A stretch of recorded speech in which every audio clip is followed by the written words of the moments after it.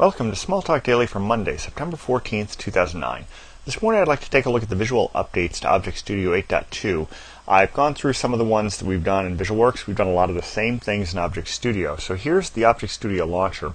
You'll notice the icon setup here is brand new. So you have many of the same functions here. Create new interface, create new folder, save image, and then over here you have open a browser. This workspace one will flip over to the one that we use in VisualWorks. This is a build that's kind of one behind what's happening in VisualWorks as far as the icons go, but you get the idea. So if I hit this for the browser, you're going to get the same browser that you see in VisualWorks, which is what we've been doing in ObjectStudio 8. And you have all the new icons here as well. So let's close that.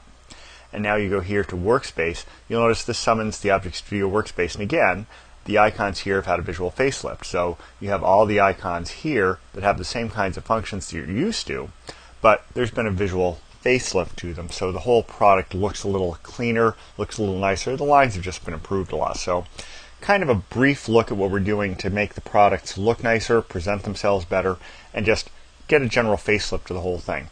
So that's about it for today. Until next time, have fun with small talk.